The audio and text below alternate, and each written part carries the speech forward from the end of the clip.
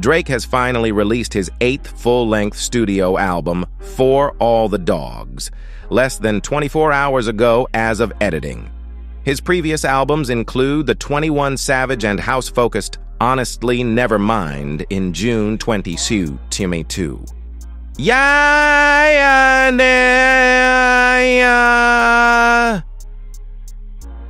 The track list goes as Virginia Beach, Amen, feat. Teezo, Touchdown, Calling For You, feat. 21 Savage, Fear Heights, Daylight, First Person Shooter, feat. J. Cole, IDGAF, feat. Yeat, 1099 Sign Up, feat. SDA, Another Late Night, feat. Lil Yachty, Away From Home, Polar Opposites. Whoa, that was very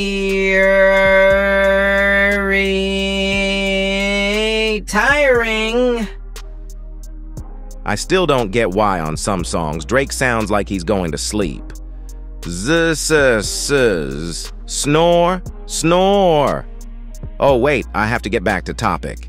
This album is probably the most hyped album of this year as compared to Travis Scott's Utopia, which is surprisingly well produced. But this album, though, sounds like all the others and doesn't really experiment with the sound, just like any other Drake album after Views.